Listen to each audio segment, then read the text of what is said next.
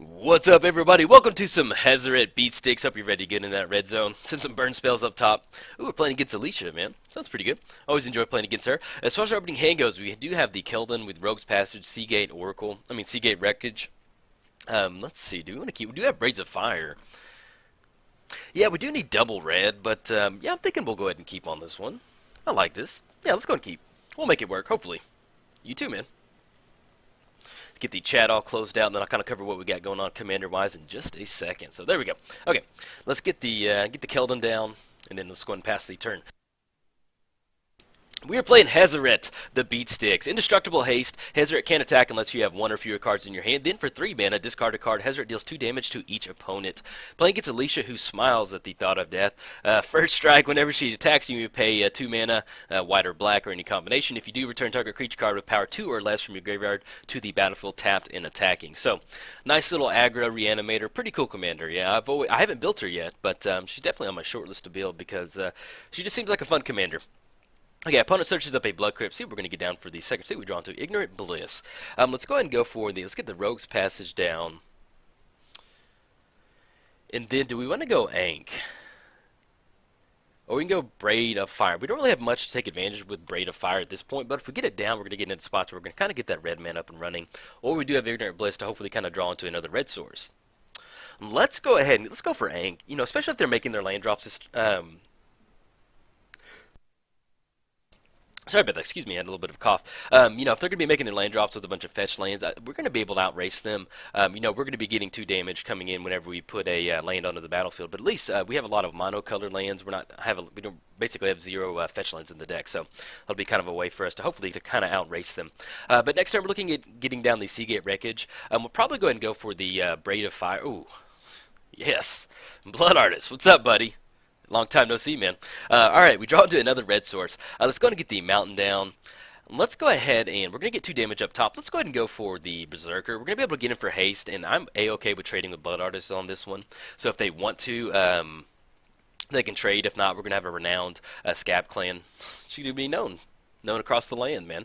Alright, so we get that renowned trigger on there. So now, with that renowned trigger, I'll kind of cover that. And anything else we need to do now, we're going to go ahead and pass the turn. Made the lane drop, yeah.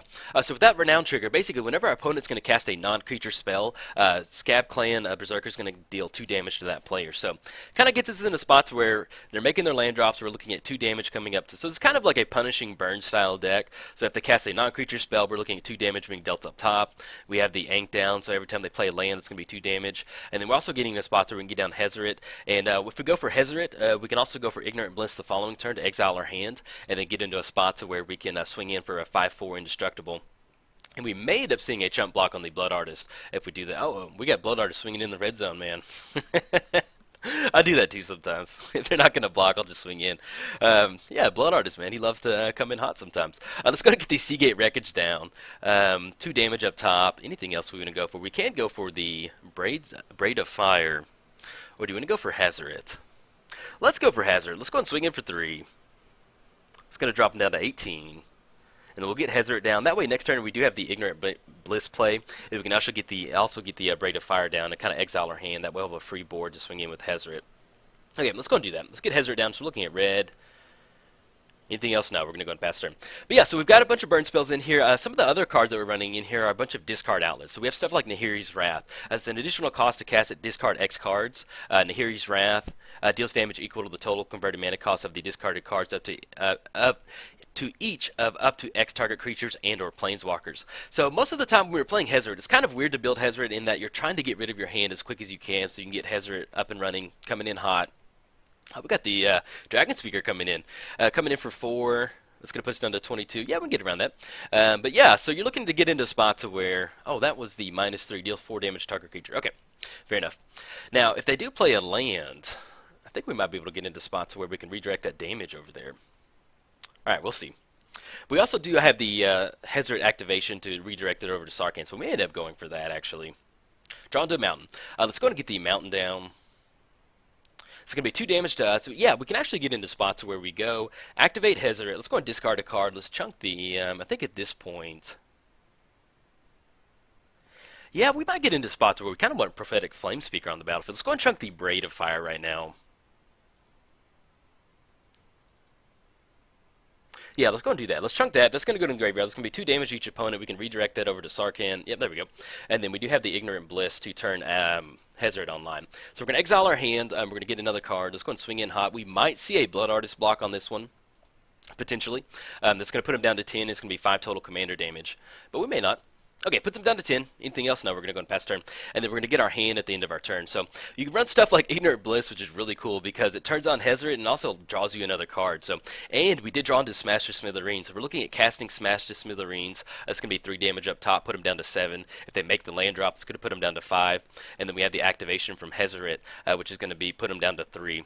And then if we need to, we can go Nahiri's Wrath, taking care of Blood Artist or any other creatures that get on the battlefield, because we've got some nice little spread in the hand. But yeah, so when you're playing Hazoret, it's all about just trying to get into this board state to where it's almost painful for your opponent to do anything. So, and I've enjoyed it. It's been pretty fun. I don't play a lot of Burn in Magic in general at all. My first little kind of dip into Burn was with it was the Naya Zoo, like Revolt Zoo deck, and oh man, felt good. I've always been a combo or a control player or a mid-range player, and to go aggro like combo burn, I'm not aggro combo. Well, you know, Revolt Zoo's a little bit of a, it's more synergy, I would call it that. But yeah, man, felt good. I understand why burn players like playing Naya Burn, to where they can just complete a game in 5 minutes, and then they have like 30 minutes left in the round to go do whatever they need to. Okay, so we've got the Vindicate, taking care of the Ink. Fair enough. We're still in a spot to where we can still activate Hazoret, come in hot if we want to, and they are shocking down to 8, which is going to be enough. So we're looking at Smash to Smithereens, which is going to take care of the Worn Power Stone, 3 damage up top. We will probably see a Blood Artist block on this one. I doubt Blood Artist is going to come into the red zone. But it feels good, man. You got to let Blood Artist swing in sometimes. You got to do that. Okay, draw into Blood Mist. Okay, so if we go for Blood Mist, target creature is going to get double strike. So the first strike is going to take care of Blood Artist, but we don't have enough to go for the Smash to Smithereens. But 2 damage up top. It's going to put him down to 6. Going to do a little bit. Let's chill out for a second. So we can do Nahiri's Wrath, chunking the Blood Mist, take care of Blood Artist. They're going to gain 1 life off of that, though. Let's go ahead and, if we go double strike, that really kind of puts us on a spot next. Yeah, let's go double strike. I think I like that. It forces the Blood Artist block, and then them swinging in next turn. They only have 2 cards in hand. Yeah, let's go for that. I like the not Blood Artist, the Blood Mist play. Let's go for that. Let's get down Blood Mist. We're going to give Hazoret double strike. Oh yeah, I love this card, man. Look at that card art. That dude looks crazy. All right, let's go and swing. I don't know. I just love it, dude. Definitely captures the Blood Mist. Okay. Oh, excuse me.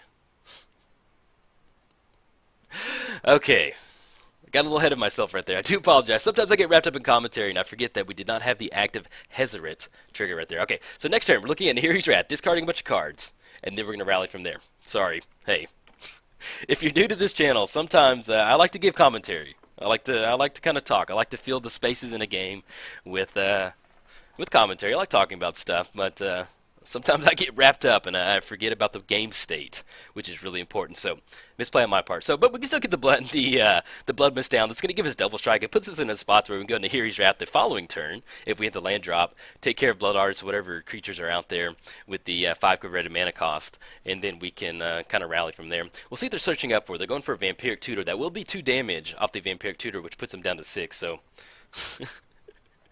but yeah, man. Hey. I'm human.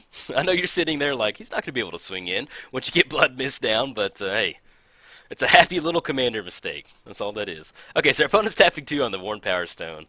Yeah, I don't feel good about that one. That happens, though. Okay, and they got Ashnod's Altar with 1 card in the hand. So we do have Smash to Smithereens. If we're going to go over Nahiri's Wrath, that'll be double strike. I think we're going to go ahead and go for that. So let's go into Nahiri's Wrath.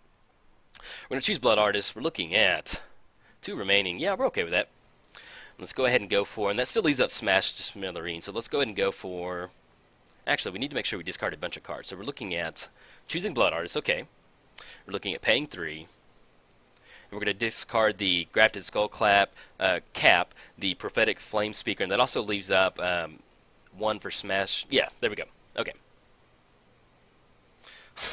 So, poor Blood Artist is getting blasted for 7. It's going to send our opponent up to 7. But we're going to have double strike off the Blood Mist, which is going to be able to allow us to kind of close it out. Now, if they have some sort of exile effect, we do have Smash to Smithereens, so kind of a little bit of a backup thing to kind of get a few more damage in. But let's go and swing in. Now we have the active Blood Mist.